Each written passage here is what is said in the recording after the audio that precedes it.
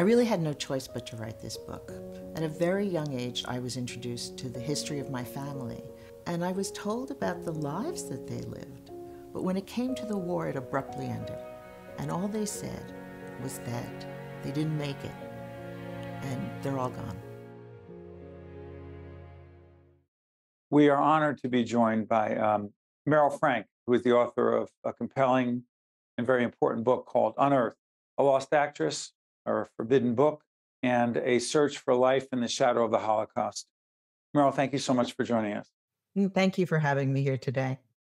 Um, Georgette Timoney, our executive producer, one-on-one and reading your book, said she just had to keep putting the book down because it was so powerful. It is so powerful and moving and emotional. The premise of the book is? Well, it's a complicated story. It's a story about family memory and secrets that are kept and our desire to find them. And then also, what do we tell our children about sometimes a horrific past, trauma in the family past? Your cousin, Franya Winter, Yes. you wanted to know who she was, how she lived, and how she died. Was that kept from you throughout your entire childhood? Well, when I was a child, I was sort of designated as the one that would remember the family history.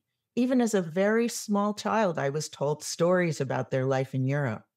And I would look through the old family photographs, the kind on the hard stock, the very solid and serious ancestors. But I had this one who looked so alive and fun and interesting in costumes. And it was my cousin, this actress, Franya Winters. And, they were all in black and white, but somehow she seemed to be in color to me. And I fell in love with her.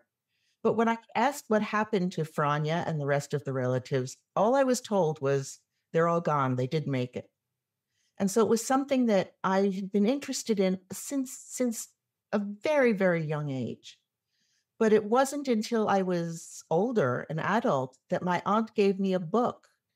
And the book was entitled 21 and 1. And there was an article in it, a chapter on my cousin, Franya Winter. And my aunt said to keep the book, to hand it down to the children, but don't ever read it. The book was in Yiddish, so that wasn't hard to do. And my aunt was a formidable woman. She was from Bayonne, New Jersey. She was a teacher and labor organizer. And I thought if she told me not to read it, I probably shouldn't. Now, I should tell you, I'm not the sort of person that if someone says don't do something, I don't do it. I usually do it.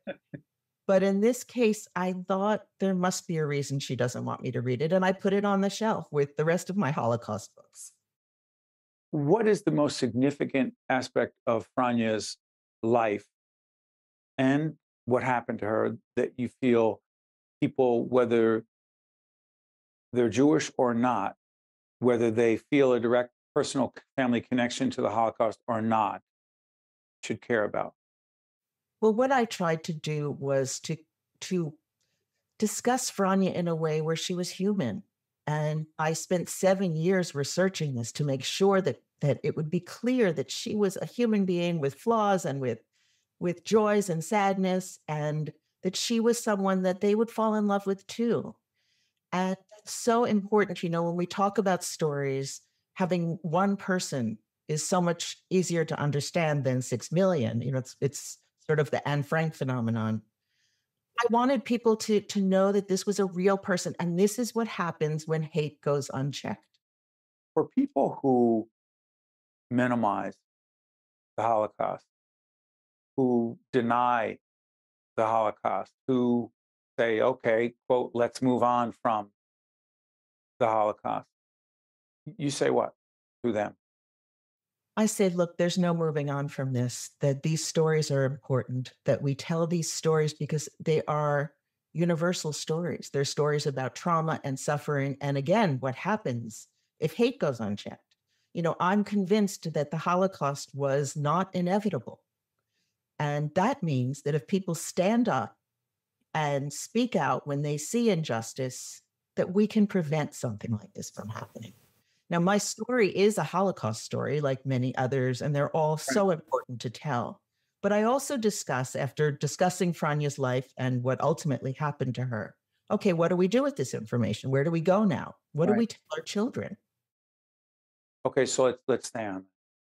Um, there's there's clearly a rise in anti-Semitism in this country, and there are an awful lot of folks who either are not moved by it or think, okay, so there's anti-Semitism. Isn't that how it started? Well, you're right. It did start that way.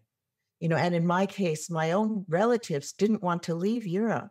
My grandmother tried to get her sisters and her nephews and nieces to come to America, but they felt comfortable. They had wonderful lives. And they thought, you know what? Been anti Semitic attacks before. This will pass too. So we have to be vigilant. We have to know, and you can't put your head in the sand. And this is what I learned from my children. I asked them, um, they grew up in an atmosphere of my constantly talking about the Holocaust. I wanted them to know, and it was my way of keeping them safe. And they said to me that no, I didn't make them paranoid. I made them aware. And my one son said to me, he understood because of the stories that were told that you have to be constantly vigilant. You have to believe it. And if you put your head in the sand, horrible things can happen. It was interesting that they made a connection with climate change. My kids said to me, Mom, there's Holocaust deniers and there's climate change deniers. And we have to deal with them both. What does it mean to deal with? That means to Let's talk stand about. up, to speak out, and to do something. I think that, talking with your children about horrors is important. The world isn't always a beautiful place. But at the same time, it's equally important to give them a sense of agency that they can do something about it. In the case of anti Semitism, my children understand that there could be a target on their back. I mean, when they travel or if they go to synagogues, there are police outside of synagogues. Can you imagine? It's a terrible state of affairs, and it's something that we get used to. But at the same time, they need to know that there is a risk and still be able to live a full and beautiful life. The book is Unearthed, a lost actress, a forbidden book, and a search for life in the shadow of the Holocaust. By the way, you're the former mayor of Highland Park of New Jersey. That sounds like out of the blue, but during what period of time? From the year 2000 till 2010, 10 years. So in writing the book, um, it's one thing to ask what you learned about Franya, what you learned about your family's history, but I actually want to ask you something slightly different. It's a slightly different question. How do you think it's changed you? How has the book changed me? Not just the book, the experience of researching, Mhm. writing, and living this Right. book. I was told these stories from a very young age, but they wasn't in a vacuum. I was told the stories by my aunt, and she was a labor organizer, a teacher in Bayonne, This Aunt Molly? the same my Aunt Molly. And she was the one that made it very clear to me that I needed to understand this history, not just because it happened to us, but because we need to take action and that we have a responsibility as Jews to act and to call out when we see injustice. And that was very important. And it's the reason that I entered politics. It's the Is reason it? that I did the work that I did. The Holocaust was always in my mind, that this was something that I had a responsibility to do. And so I, spent many years in politics in New Jersey and then internationally. And I learned that there was still something else I needed to do. And it wasn't until I received an email from the Memorial de la Shoah in Paris, that's the Holocaust Museum, where they told me that somebody had delivered 50 photographs of an actress in costume and her family. And they asked me if I knew her. And in fact, I did. It was my aunt and my cousins. And when I viewed those photographs, I realized there's a story that needs to be told. These people who I loved dearly, although I didn't know them, I felt that I needed to honor them. I needed to show that they were real human beings, to give them back their personhood and their dignity. And so writing this book helped me do that. It was in many ways healing to be able to do that. And I feel very fortunate that I was able to, in some ways, bring them back to life, bring back their story. Meryl Frank, an important book, Unearthed.